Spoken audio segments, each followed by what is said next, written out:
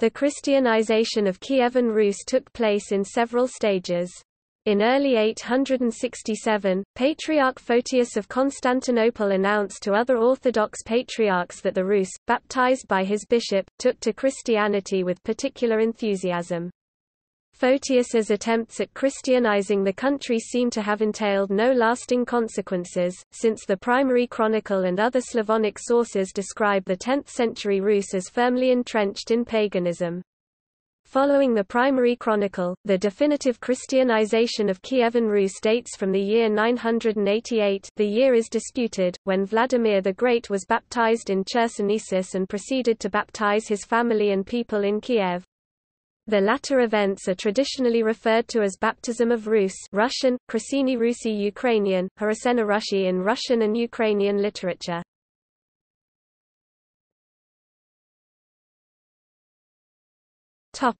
Prehistory. According to the church tradition, Christianity was first brought to the territory of modern Belarus, Russia and Ukraine by Saint Andrew, the first apostle of Jesus Christ. He traveled over the Black Sea to the Greek colony of Chersonesus Taurica in Crimea, where he converted several thousand men to the new faith. Allegedly Saint Andrew traveled also north along the Dnieper River, where Kiev would be founded around the 5th century, and as far north as the future location of Veliky Novgorod. The legendary account of the Rusain Primary Chronicle tells that Saint Andrew was amused by the Slavic customs of washing in hot steam bath, banya, on his way. North Pontic Greek colonies, both in Crimea and on the modern Ukrainian shores of the Sea of Azov and the Black Sea, remained the main centers of Christianity in Eastern Europe for almost 1,000 years.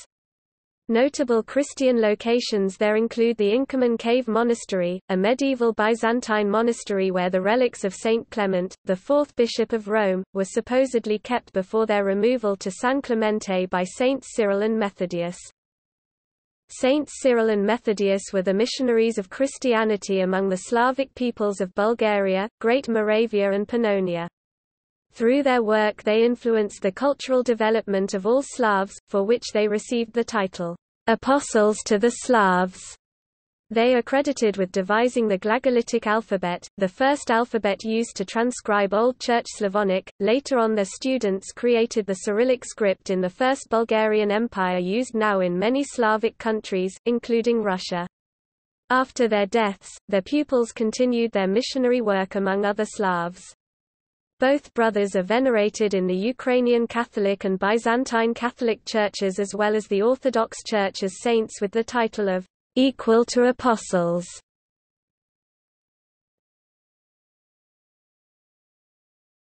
Topic: 9th century.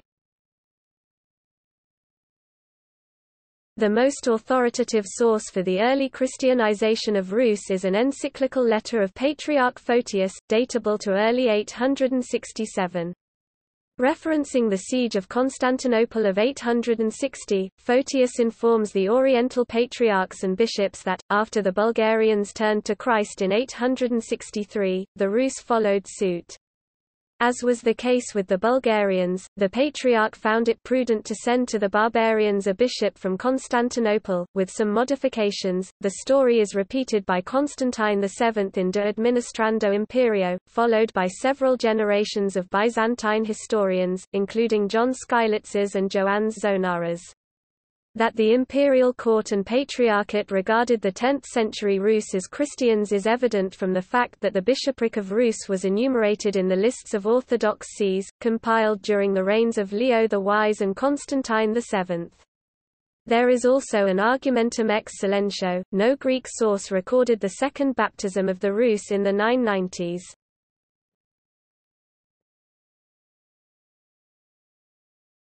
Topic: 10th century. Whatever the scope of Photius's efforts to Christianize the Rus, their effect was not lasting. Although they fail to mention the mission of Photius, the authors of the Primary Chronicle were aware that a sizable portion of the Kievan population was Christian by 944.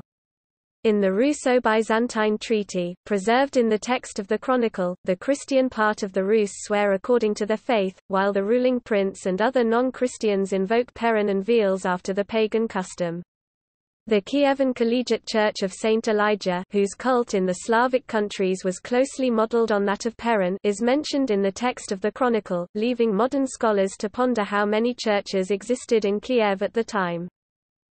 Either in 945 or 957, the ruling regent, Olga of Kiev, visited Constantinople with a certain priest, Gregory. Her reception at the imperial court is described in De Ceremoniis.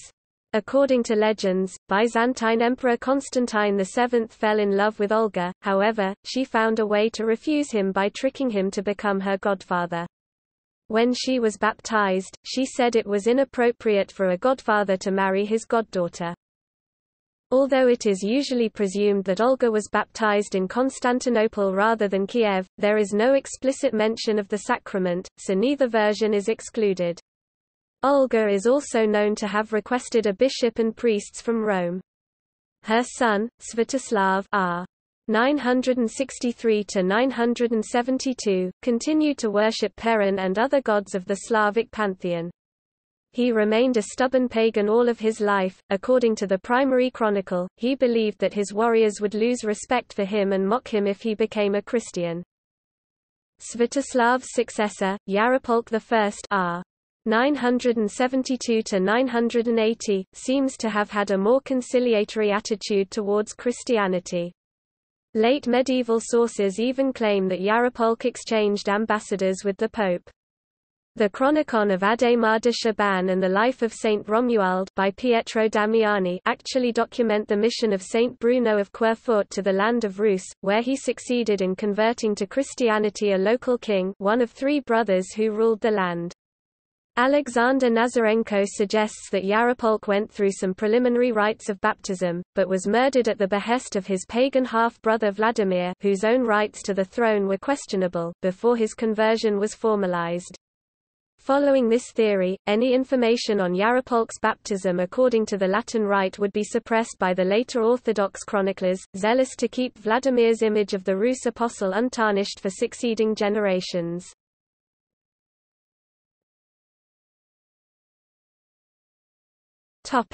Vladimir's Baptism of Kiev.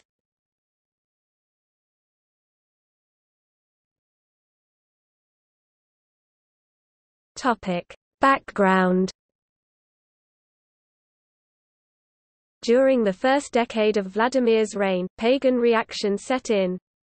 Perun was chosen as the supreme deity of the Slavic pantheon and his idol was placed on the hill by the royal palace. This revival of paganism was contemporaneous with similar attempts undertaken by Jarl Håkon in Norway and possibly Svein Forkbeard in Denmark. His religious reform failed. By the late 980s he had found it necessary to adopt monotheism from abroad. The primary chronicle reports that, in the year 986, Vladimir met with representatives from several religions. The result is amusingly described in the following apocryphal anecdote. Upon the meeting with Muslim Bulgarians of the Volga, Vladimir found their religion unsuitable due to its requirement to circumcise and taboos against alcoholic beverages and pork. Supposedly, Vladimir said on that occasion, "Drinking is the joy of the Rus." He also consulted with Jewish envoys who may or may not have been Khazars, questioned them about Judaism but ultimately rejected it, saying that their loss of Jerusalem was evidence of their having been abandoned by God. In the year 987, as the result of a consultation with his boyars, Vladimir sent envoys to study the religions of the various neighboring nations whose representatives had been urging him to embrace their respective faiths. Of the Muslim Bulgarians of the Volga, the envoys reported there is no joy among them, only sorrow and a great stench. In the gloomy churches of the Germans his emissaries saw no beauty, but at Hagia Sophia, where the full festival ritual of the Byzantine Church was set in motion to impress them, they found their ideal. "We no longer knew whether we were in heaven or on earth," they reported, "nor such beauty, and we know not how to tell of it."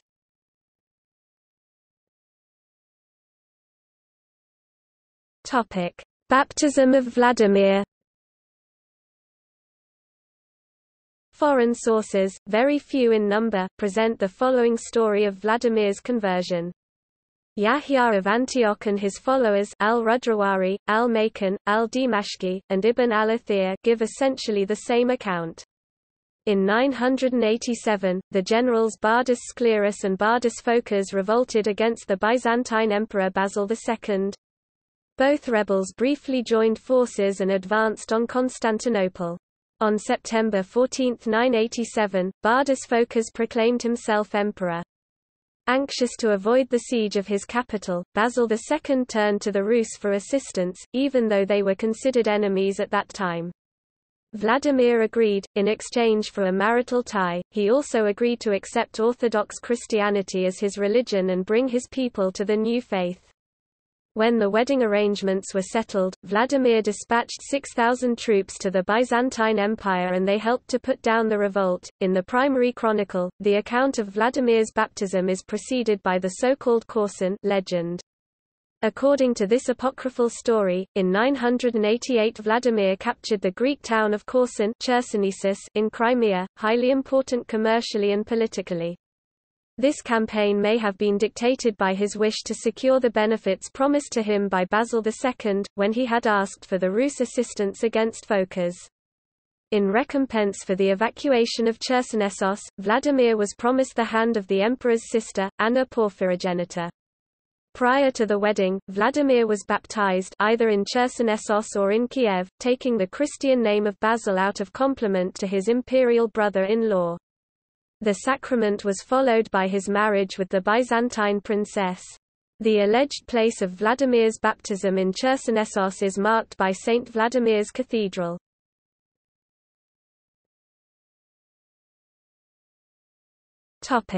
Baptism of Kiev. Returning to Kiev in triumph, Vladimir exhorted the residents of his capital to the Dnieper River for baptism. This mass baptism became the iconic inaugural event in the Christianization of the state of Kievan Rus. At first Vladimir baptized his 12 sons and many boyars. He destroyed the wooden statues of Slavic pagan gods which he had himself raised just 8 years earlier. They were either burnt or hacked into pieces, and the statue of Perun—the supreme god, was thrown into the Dnieper. Then Vladimir sent a message to all residents of Kiev, rich, and poor, and beggars, and slaves, to come to the river on the following day, lest they risk becoming the prince's enemies. Large numbers of people came, some even brought infants with them. They were sent into the water while Orthodox priests, who came from Chersonesos for the occasion, prayed. To commemorate the event, Vladimir built the first stone church of Kievan Rus, called the Church of the Tithes, where his body and the body of his new wife were to repose. Another church was built on top of the hill where pagan statues stood before.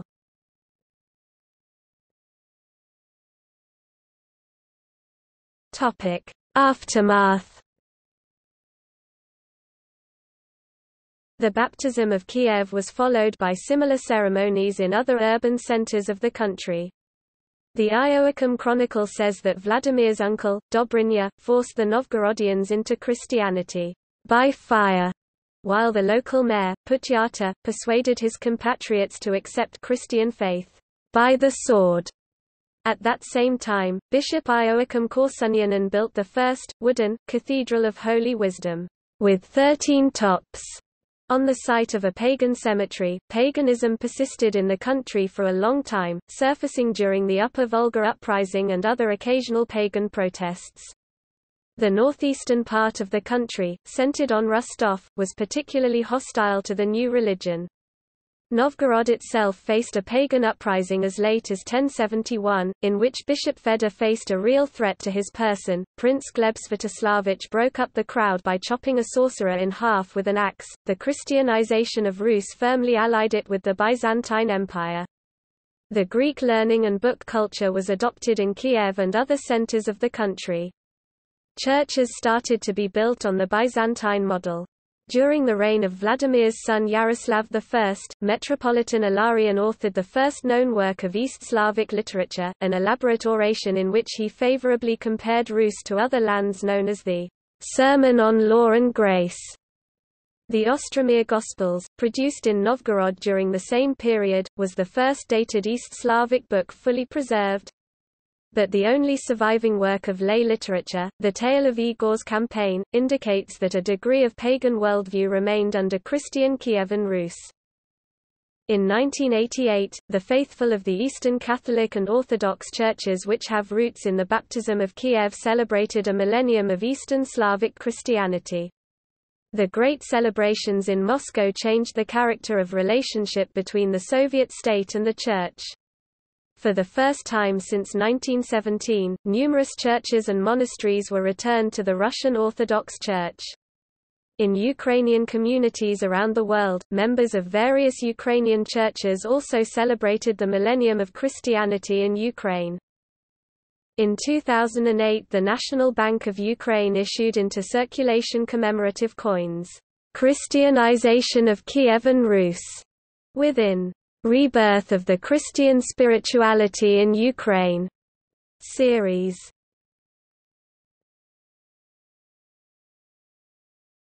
Topic. See also: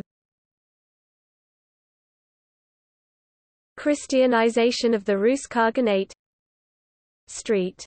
Vladimir's Cathedral, Baptism of Poland, Christianity in the 10th century, Theodore the Varangian and his son John.